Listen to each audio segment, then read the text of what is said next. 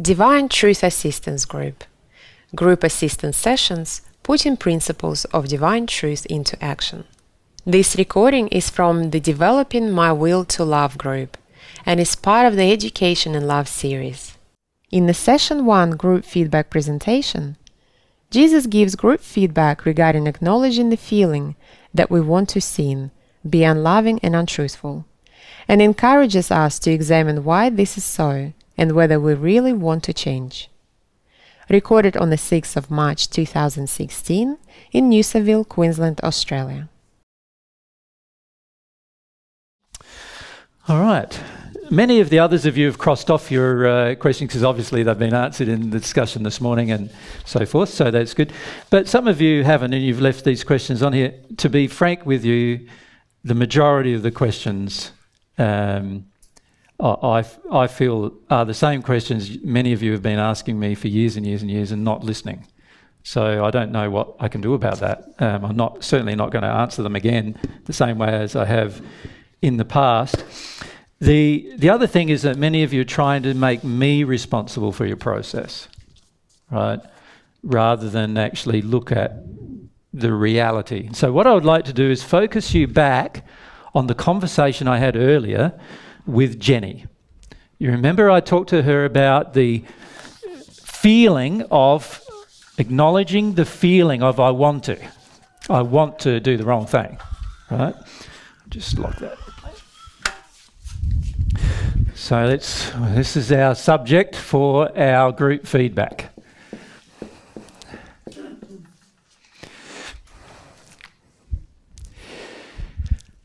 Okay. Now, why am I raising this issue with you? Because what I see what most of you do is you don't believe you want to do the wrong thing. You believe at some level you're good, right? You want to believe that. At some level you're good. Now, I'm not saying you're all bad. I'm just saying that we have this image of ourselves that we want to maintain, right? And so we don't face up to truth when we want to maintain an image of ourselves.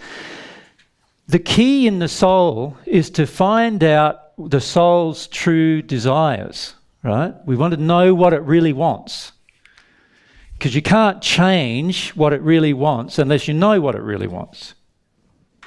Now, if what it really wants happens to be out of harmony with love and truth, then you have a choice, don't you? You have a choice to work through the emotions that make you feel that way, to release them. You have a choice to also act differently. You have those choices available to you.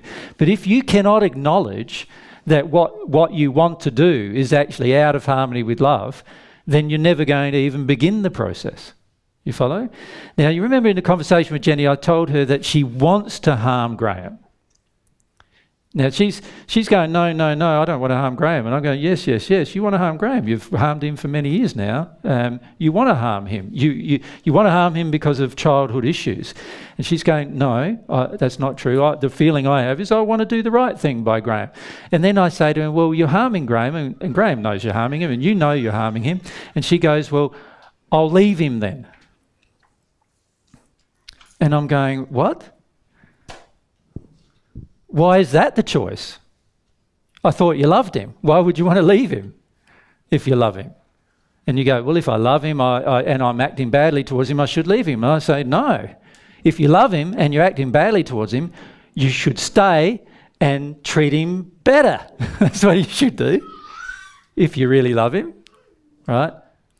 And you're saying you want to. So Jen was saying to me, she wants to treat him better. And I'm saying, sorry, Jen, no, you would rather leave than treat him better.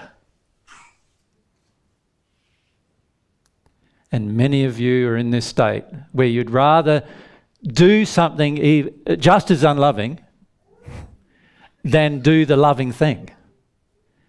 And that's because you want to. All right?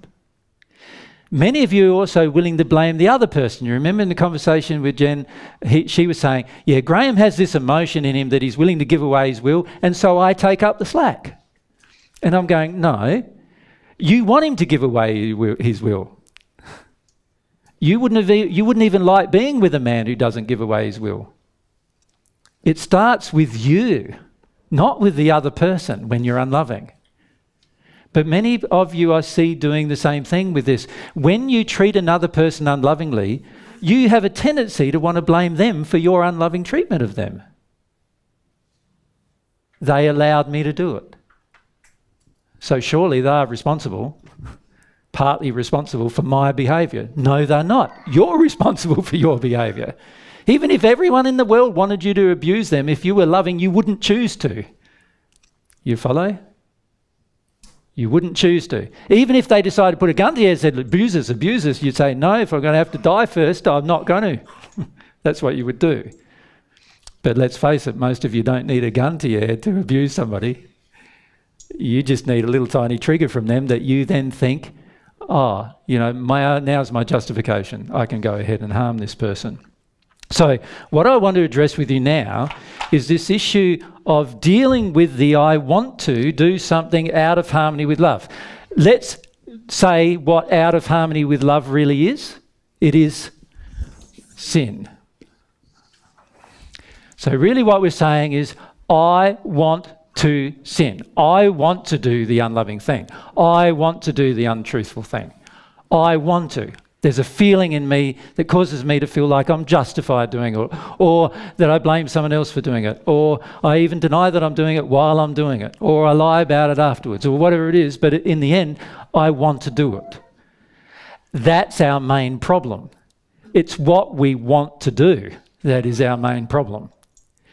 The main pain that we experience through the law of compensation, which is a law trying to correct our desire to sin, is the result of our desire to sin. Like, the pain is the result of our desire to sin. The suffering is our desire to sin for a long time. Right? And we'll talk more about that in a few days' time. So there's a feeling in me that I want to sin. What do I do about it?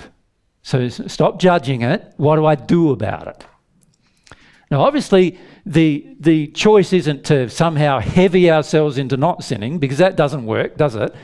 You know, every Christian on the planet's tried that, and it doesn't really work out most of the time, right?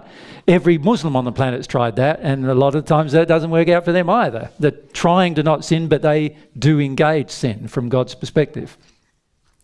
So the real problem is rooting from the soul, like pulling a weed. You know, when you pull out a weed, if you break off and leave the root there, you know, most of the time the weed will come up again, will it not? So what we need to do is pull out the root of the weed, and then the weed will be no more. And if we get rid of all the seeds of the weed on top of that, then it probably won't grow again, right? And this is what we need to do with what's going on in our soul. We first need to root out from our soul, pull out from our soul, the desire to sin.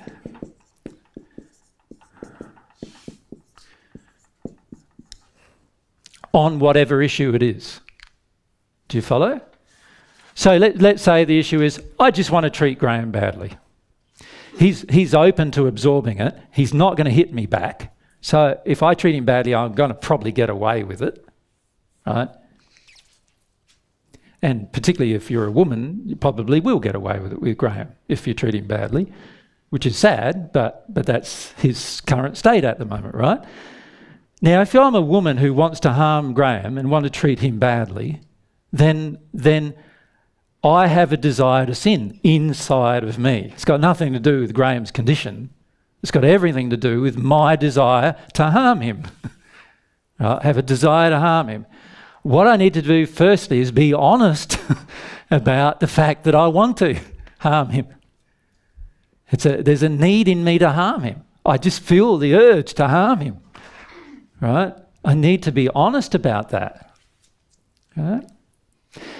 The last assistance group, I often heard of a group of women surrounding one man, and there was a condescension after attack, after condescension towards that one man. And all of those women in that group all had a desire to harm the man. And I observed that time after time after time, particularly in the second group in the first assistance in 2014. They wanted to harm him. They felt justified harming him. They felt like they were doing the right thing even. That's the feeling inside of them. It was out of harmony with love. therefore a sin, so they wanted to sin. They wanted to. What's going to change that? Changing that means getting rid of this desire to sin from inside of us. The desire to sin comes from emotional justifications inside of us, right? That's where it comes from. So we've got to find the emotional reason why we feel like we want to sin, we want to damage somebody, right? So what we would have to do firstly is feel that we want to and be honest about it.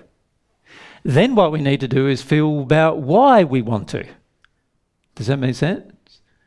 Now that's where the majority of us do not want to go. We don't even want to know why. That's why we're content to keep on sinning. That's why we're content to continue to be unloving. We don't even want to know why we do something that's out of harmony with love.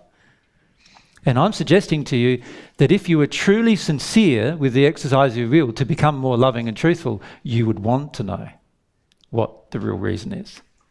You'd want to discover it. You'd desire it, wouldn't you?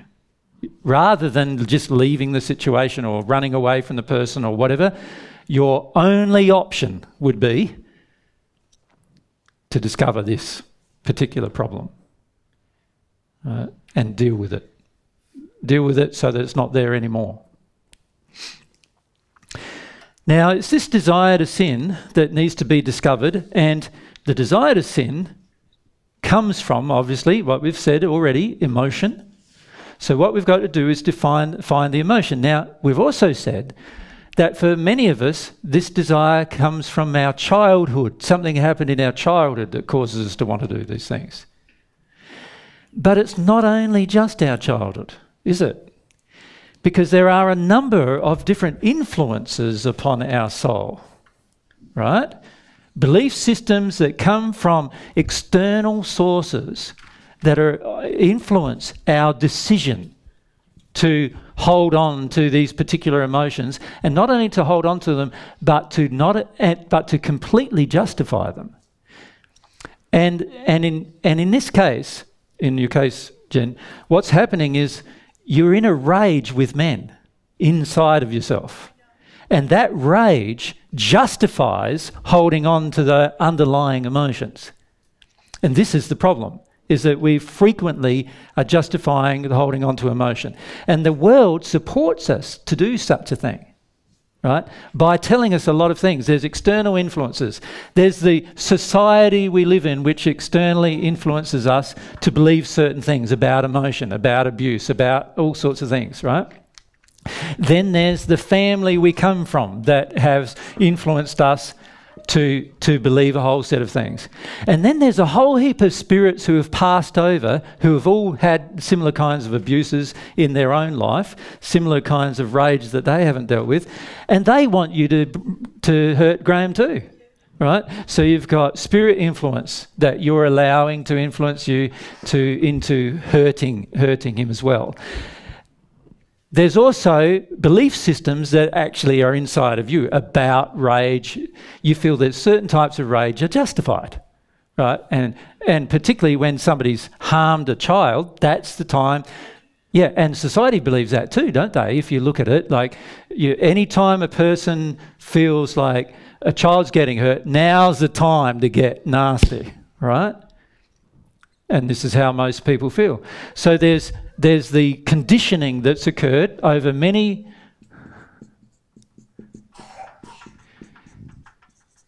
centuries of belief systems that have occurred that are now being imposed on this particular generation of people, all influencing the soul not finding the emotion and not releasing it, right?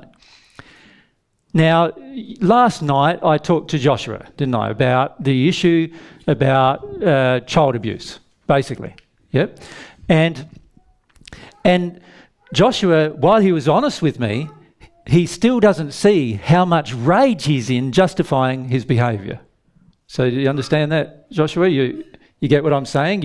You actually feel that it's justified taking out terrible acts upon children because you yourself has been harmed in the past by somebody else. And this is a thing that you're going to need to face at some point. But many of you are doing this with many different things, not just severe things like child abuse or abusing another person. You're doing it with things where you know, you just feel justified feeding an addiction, justified having your facade propped up, justified demanding certain things from people, justified when you get afraid, justified that you are allowed to get angry under those circumstances, and those kind of things. These are all actions taken because we're unwilling to see that we want to do that rather than be loving. So can you see, the first step of really acknowledging a problem is to acknowledge that actually we want that particular thing to happen. Now that breaks down one thing inside of us if we come to recognise these things, and that is this thing called your facade. Why are we addicted to our facade? What does our facade do for us? Felix? It protects me from not feeling my fear, and it makes myself and others feel about me the way I want them to. Yeah, I think there's more to it than that, but go on. That's a good start. Sandra? Oh. I want to appear more loving. Like, I just want other people to believe that I'm good, and I'm justifying that I can just be whatever I am as long as I've got a face that's got a smile on it. That's a start, but actually it starts with this other problem, actually. Can I say what it is? I want to believe that I'm good.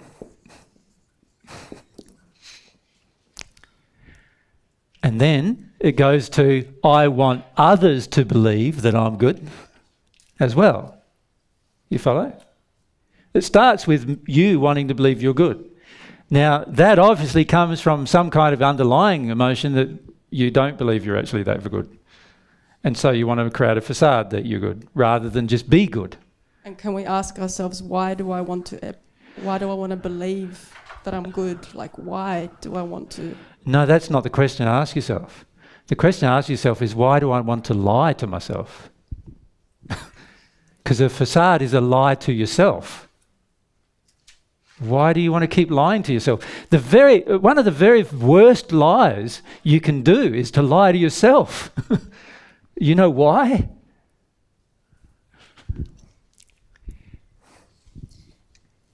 Because you're also lying to God.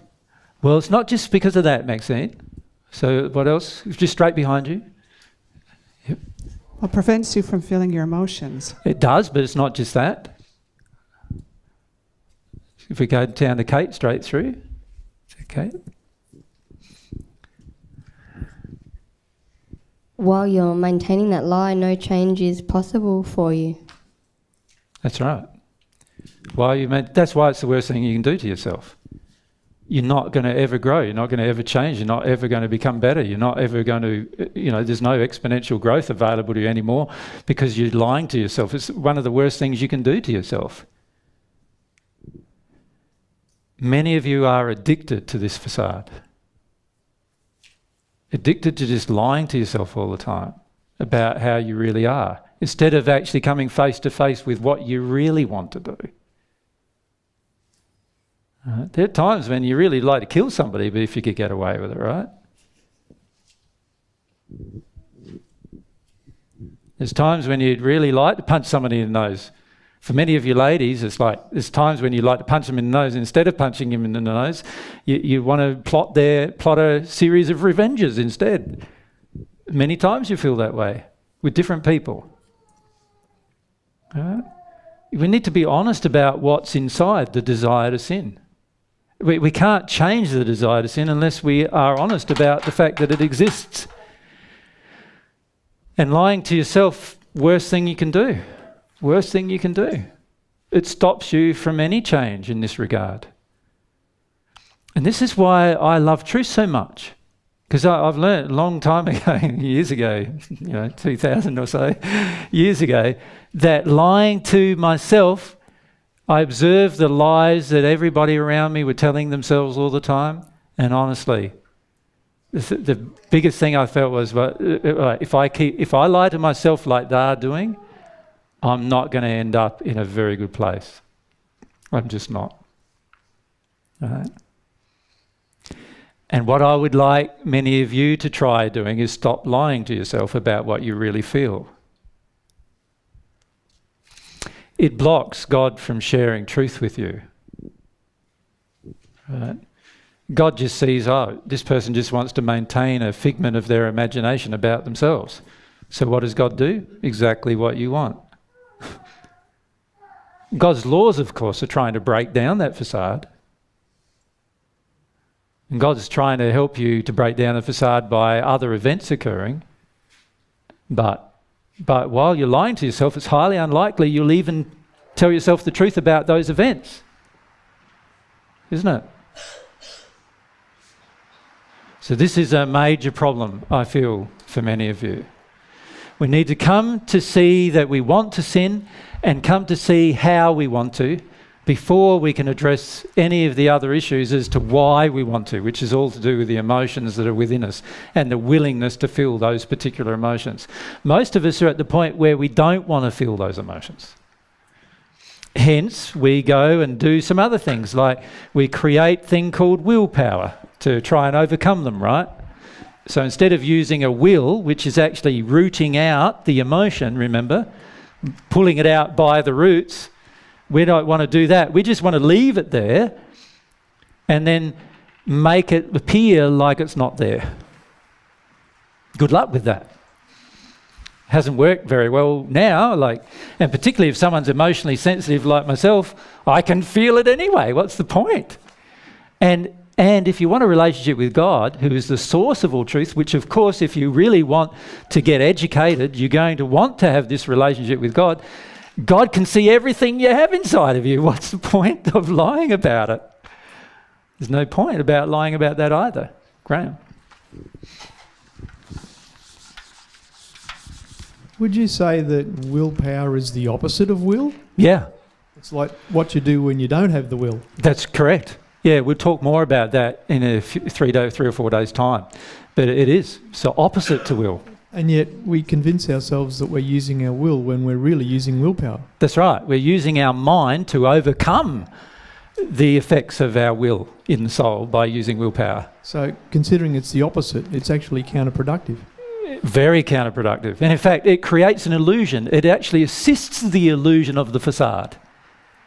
You can see why, can't you? You go, I'm doing something about this, I'm doing something about this, I'm better now because I'm doing something about this, when we're not doing anything about it at the soul level. We haven't changed anything at the soul level, right? But we've convinced ourselves we have because now we're trying. So this is where many people, this is why the Catholic Church is such a big organisation on the planet. It's learned to manipulate the guilt of people. It's learned to tell them that they're guilty and then to tell them that they've got to use their willpower to overcome what they're guilty about, and then they're going to assist them to do that through a whole heap of processes, some of which involves my own sacrifice. And this will help them, is what the belief is. It will not. Right? And the reason why these kind of organisations expand to these global organisations is because they're feeding the addiction of the person. The addiction of the person is to maintain their facade about themselves, to tell themselves that everything's all right when it's not. We are far better off going, no, everything's not all right, and I need to correct what's wrong, than we are to tell ourselves everything's all right when it's not. We need to be a lot more honest with ourselves rather than lying to ourselves. Does that make sense? So that's what I wanted to talk to you about with regard to giving you some feedback on this matter. I feel for many of you, you're so worried about layer of this emotion and layer of that emotion and layer of this thing and what I've got to do from my childhood and all these kind of things, when the real thing you need to be worried about, if you're going to worry about anything, is to look at this concern. That actually you have a desire to sin that's inside of you. Do you want to actually change that? Do you want to discover the ways in which you want that? or are you just going to skip over it? What do you want to do about this particular thing, this particular problem? That's where you'd be better off spending your time. You follow? Another reason why you're better off spending your time in that location is because every time you sin, you will have more pain and suffering.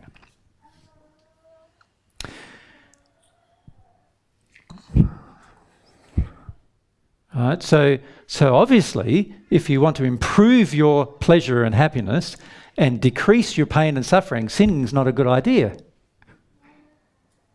All right? So finding the reasons why you sin is a great thing to do. But you need to do it without judgment. You just need to access what's really going on. Monique, thanks. So what you're saying is, if we need to at least want to see the truth about ourselves, about where we're sinning and what we're blind to. So in something, like a lot of things, I don't see that it's a sin. In my heart, I don't feel it's a sin. And the world doesn't either. So that supports your feeling. Yep. So then I need to educate myself to find out which things are sin, like being in façade all the time. Yeah. Feels good. But it's a sin. But it's a sin. It's not going to... And by the way, if you were truly sensitive at your emotional level, it wouldn't feel good either. Yeah. It'd feel like you're lying to everyone around you. How does that feel? Yeah. It feels pretty bad, doesn't it? Like, if you realise that, oh, I'm so addicted to this façade, I want this façade's real, but if you were truly sensitive, you'd be going, actually, I'm lying to every single person around me that I've ever been with, ever had a relationship with, ever interacted with. I'm lying to all of them. And then you realise that actually while you lie to them, they never get to see the real you either. So you're actually presenting a false you, hoping to have a relationship through the false you with other people. Right? That's not going to be very successful, right? So you don't even realise that in your façade. So what you're saying is, we might see it. I might see intellectually that it's a sin, but I haven't felt the sin yet. Definitely not. Sorry. You definitely haven't felt it's a sin yet. Yes. Correct. Yes. So I see it, but I don't feel it yet. So I start to educate myself and pray about it. Yes. To want to become more sensitive to actually then feeling that it's a sin. Yes. And that will then develop some desire to want to change around. No. You've got to see that you want the façade first. Why do you want it? See, that's the area of discovery. Why do you want it? You obviously believe there's good things from it. That's your belief systems that are in your soul. Emotions in your soul right now believe that there are good things about your façade. It's a good thing. You believe it to be a good thing. I'm asking you to look at why you believe it's a good thing. What emotions in you, inside of you, tell you that it's a good thing? Not just like owning, yeah, I like it and it feels really good. But then the next step is, well, why do I like it and why does it feel good? And there's reasons for and also be aware of the pain and suffering you're causing while you're in it. Any person that has a relationship with you, Monique, is not having a relationship with you. Now, if you were on the receiving end of that, how would that feel? I wouldn't want to have a relationship with that person. Correct. It feels shitty. Like, yeah, you're trying to, it's I was going to say façade, but it's like a cloudy. It's a lie. Still not. A façade is a lie. You know, it's like having a building that's really rough and putting a pretty face on the top and selling it, and then somebody else, this is what you're doing to yourself. You're putting a pretty face on the front, selling it, you're selling yourself this way, and then somebody walks in the door and walks inside and goes, gee whiz, how shocking is it in here? Well, that's right. Yeah. And then they get upset about that, and deservedly so, because you did the painting on the wall in the first place and put the pretty façade on the thing. Do you see what I'm saying? you are going to cause damage not only for yourself and your own life, but also to the lives of others while you present this facade to other people. And unless you see that as a sin, like damaging other people, being unloving to other people, not telling the truth to other people is a sin, unless you see it as one, and see that you want to sin, you want this facade, why? What do you think it gives you? What false beliefs do you have about it? You know, there are the things you need to investigate for yourself, and it will be different for each person. There will be different reasons for each one. Well, when you say the building and walking inside, I don't feel that anyone would like the inside.